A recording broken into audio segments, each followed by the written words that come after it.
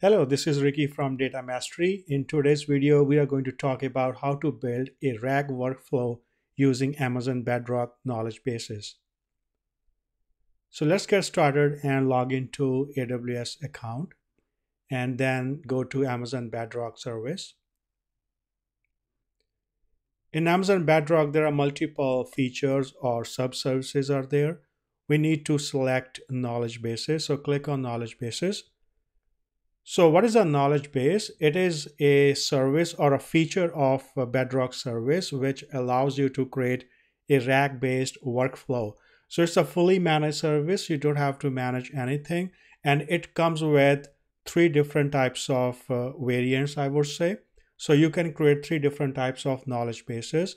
One with the simple vector store, which is the most flexible one, and you have the option to select multiple different types of vector store databases like OpenSearch and others. And there's also an option to connect with different types of data sources. And then we have the second type of knowledge bases with the structured data store. This option can be used to connect your knowledge base with a structured data, and which is mostly stored in the Redshift cluster. So that's the only data source that this particular option supports right now. And the third option is to create a knowledge base with Kendra. Kendra is another service. It's a fully managed service which is used for enterprise search solutions. Like you can connect your data sources with Kendra, and then Kendra will do the search in the documents stored inside your data store.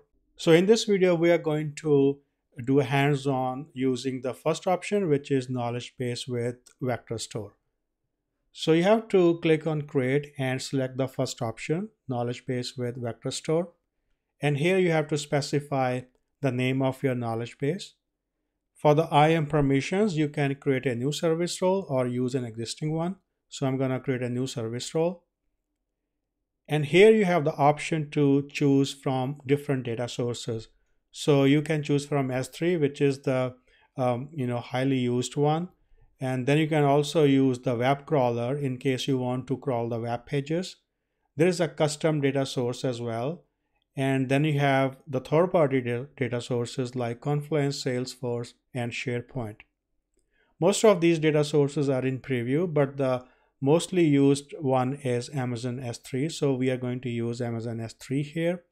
You can create your tags, whatever the tags that's being used in your organization. You can apply those tags here as well.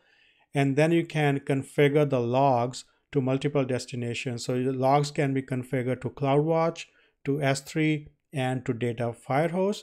And from Data Firehose, you can also send the log to or stream the logs to the third-party services like Splunk.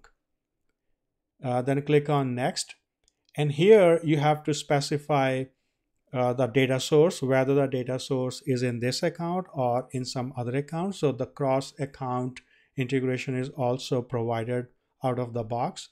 And then you can specify the S3 location. So where is your data?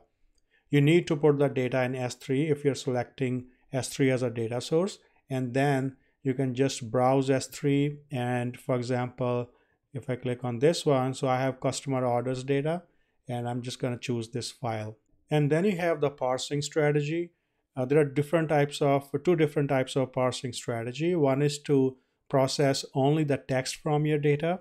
And the second parsing strategy is to process even the images or the visually rich documents, which basically contains images or graphics. So based on your document, you can select whatever parsing strategy is apt for you. So I'm just gonna stick with the default one. And the next is the chunking strategy. So what is chunking? It's basically to break down text into smaller segments before embeddings are gonna be created. So we have the default chunking, which is it's like splitting the text into chunks of about 300 tokens in size. This is the default one. You can also do the fixed size chunking, like split your text into approximate token size, or hierarchical chunking, semantic chunking, or no chunking at all. So I'm going to stick with the default chunking. There are other optional options here. The first one is the transformation function. So you can create a Lambda function to customize the chunking and the metadata processing. And the other advanced setting is the KMS key. If you want to specify your own, the customer managed key, you can provide that. And the data retention policy or the data deletion policy is basically to delete. Whenever you delete the data source, do you want to keep the data or you want to delete the data? So this is the data deletion policy. The default one is that the vector data will be deleted when the data source is deleted. And next we have embeddings models. For this, you can select embedding model. Like we have Titan embeddings v2, Titan embeddings g1. This is provided by Amazon. Then we have a couple of models from Cohere.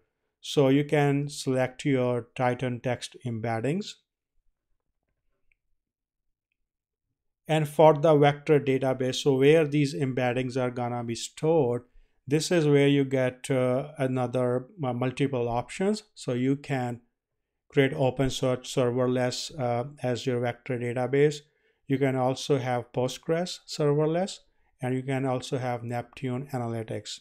So if you already have a vector store creator, this provides you the option to connect with other the vector store databases like Pinecone, Aurora, Redis, MongoDB. So all these different vector store databases are supported. And here, if you want to, let's say, specify the replicas for your vector database, you can specify that as well. And also the encryption settings for your database. And finally, you can review the settings, whatever you have configured so far. So you can review it. If you want to make any change, you can change it. And if everything looks good, you can just go ahead and create the knowledge base. Now it's gonna take few minutes, like around 10 minutes or so to create the knowledge base. And then once the knowledge base is gonna be created, then you have to sync your data source. So that's again gonna take few minutes depending on the size of your data. So I'm just going to cancel it since I already have one knowledge base created with similar settings. So I'm just gonna open that. And here you can see that I have one S3 data source which is connected with this knowledge base. Now, after you create the knowledge base, the first thing that you need to do is to select your data source and click on sync. Whatever data that you have in your S3 bucket, that data will be synced. And the chunking and the embeddings are going to be created for that data, and that will be stored in your OpenSearch cluster. So the data I have in this is the customer orders dummy data that, as you can see on your screen. So I have some order IDs, customer name, order date, location, status, product, quantity, price, and the customer email. So this is the data that I just uploaded to S3 and then just integrated with the knowledge base. Now, once your knowledge base data source sync is completed, you can just click on this and you can see that the sync has been completed today and there is one source file. So that's successfully done. Now, once the sync is done, the next thing that you can do is to test your workflow. So what you can do, you can test the knowledge base. So we have this test functionality available in the console itself. So you can select the model that you want to use with this RAG, and I'm going to select the Nova Lite one and click on apply. Now what I'm going to do is I'm going to ask the question based on the data that I have in the S3 bucket.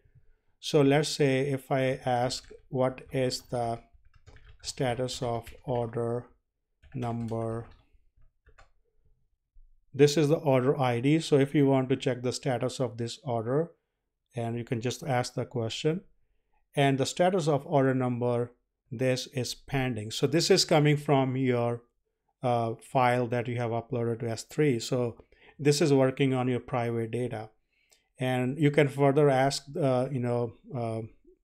okay, the next question is what is the shipping address of order 003. So this is going to tell you the shipping address is New York. So this shows you how you can seamlessly build a RAG workflow using knowledge bases.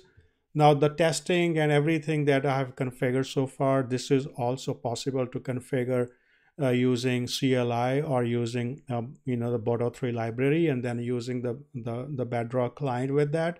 And this is something that you can use with the SDK as well in your application. So once you have this knowledge base workflow set up, you can start asking questions and start getting the response out of your data. Now, one thing that you probably try to note here, that it is not going to answer you anything about the topics which are not part of your data source. So if I ask what is a VPC, it is not going to answer that because it does not know that. So there is a no information about the VPC or anything else. So it is only going to answer based on whatever information or the data that you have uploaded to S3. Now this is one simple example, but it shows you this is a fully managed workflow that you can build just with few clicks. And if you have your data in SharePoint or if you have data in Salesforce, you can seamlessly integrate that with knowledge base and start asking questions on your data. So this is going to be a fully serverless, fully managed solution for you, and you can start using this right away. So I hope this video is helpful, and if you have any question on this, you can just drop your questions in the comments and I'll be happy to answer those. But for now, I just wanted to go over knowledge bases and explain you how to build a fully managed RAG workflow using knowledge bases. So thanks for watching and stay tuned for more videos.